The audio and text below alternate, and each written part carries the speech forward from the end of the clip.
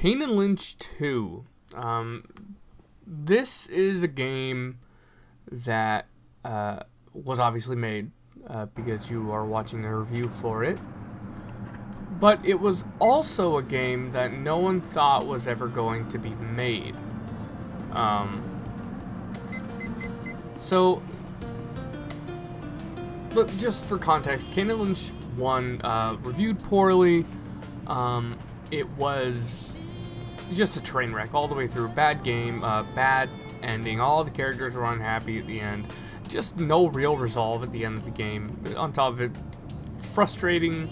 There was a part in that game that took me at least an hour to get through with my brother. Granted, we were playing on hard. It was just a bad game. Just look up Jeff Gerstmann and Kane and Lynch, and you might understand why it's so shocking they actually made a sequel. But unlike the first game, this game is not bad. It will not change your life. It will not be the best game you've ever played. It may not even be a very memorable game, but what they do well, they do very well. It's not perfect, but if you just want a game to tear stuff up, then this is it. It does not waste your time. It's a whole lot of filler. It's just right down to the action.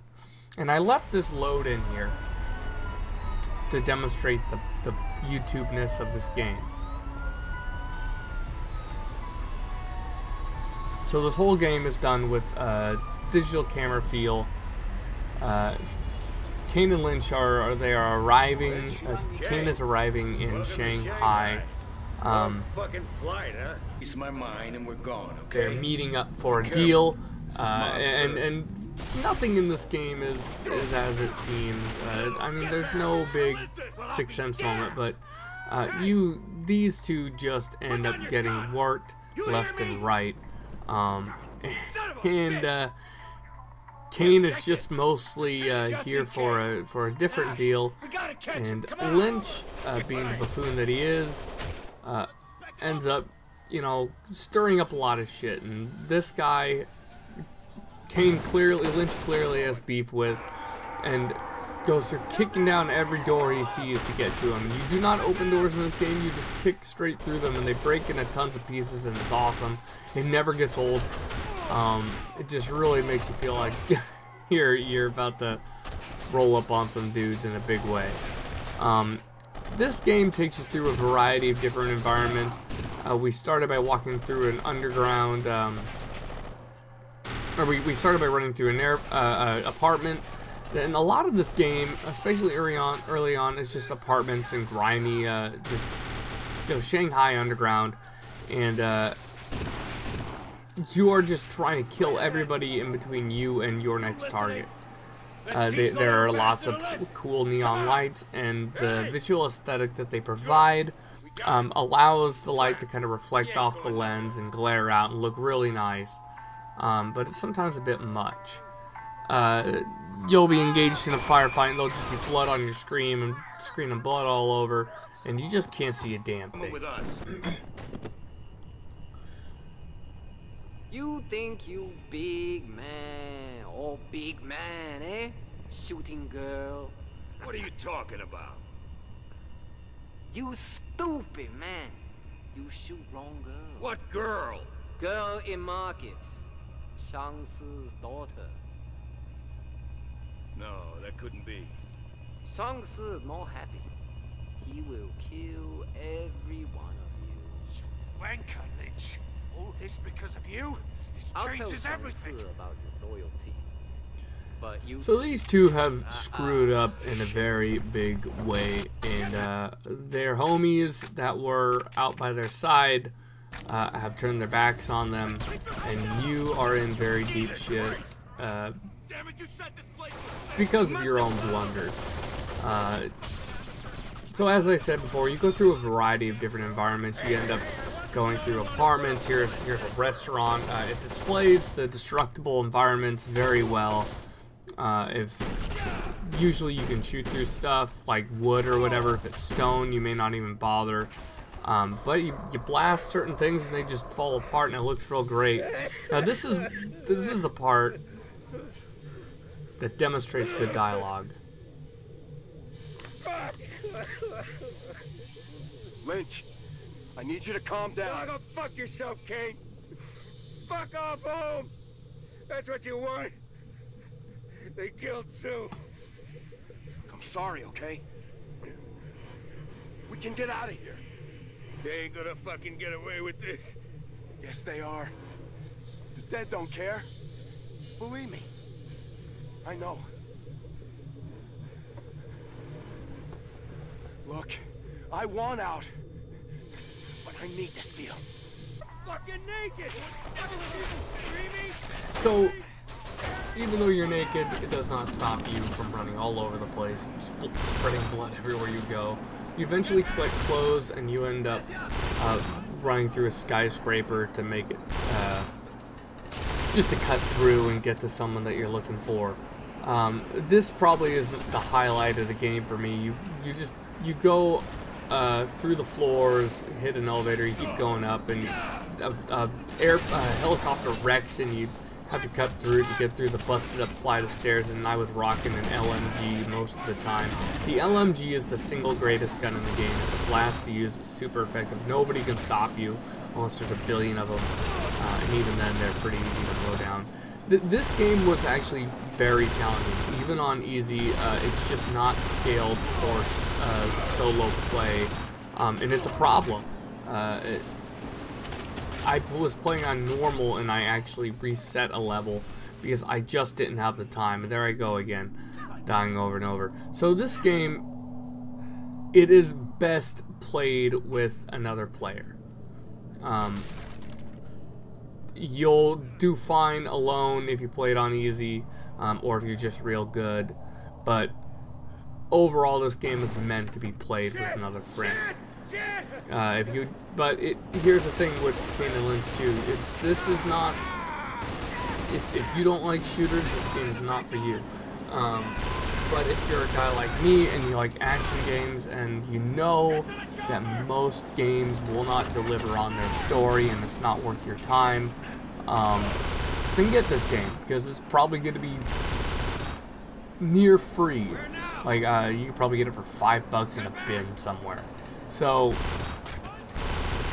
I give Kane and Lynch 2 4 out of 5 stars. It is flawed.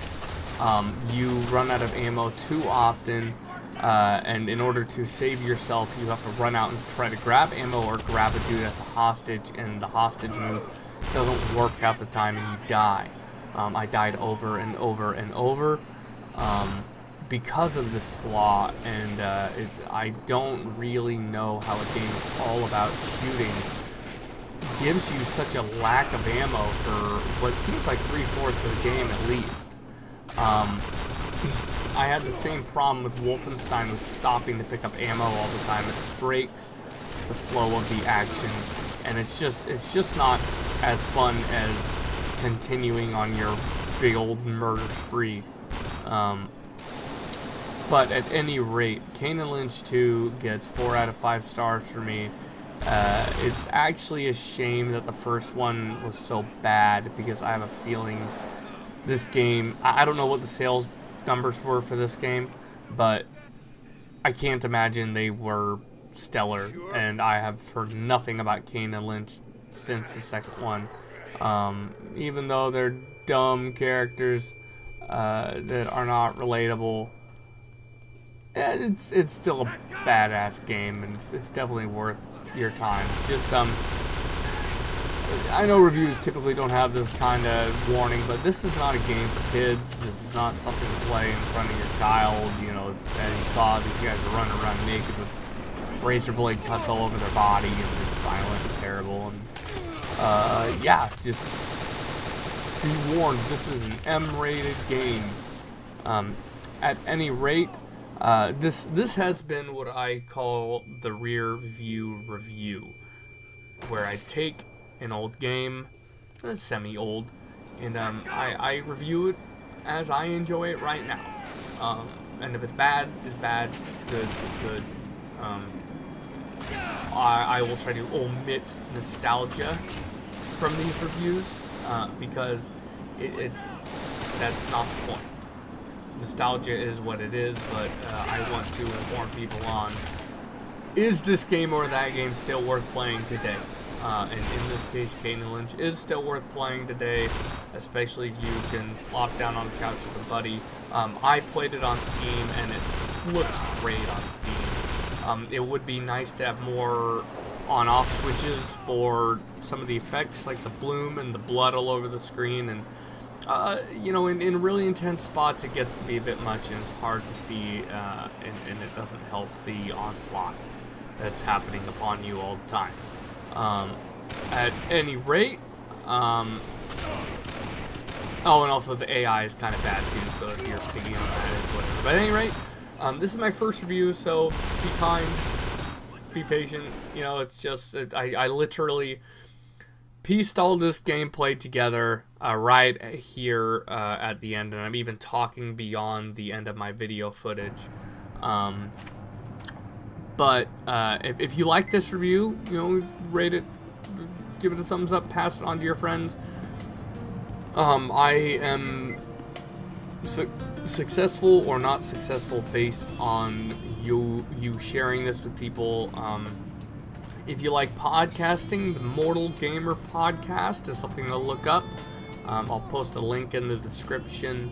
It is just me and excuse me, myself and my friends, and we discuss video games. And sometimes it's just me talking into a mic, and then I upload it because people have lives and they cannot always talk about a podcast. So at any rate, check out the podcast.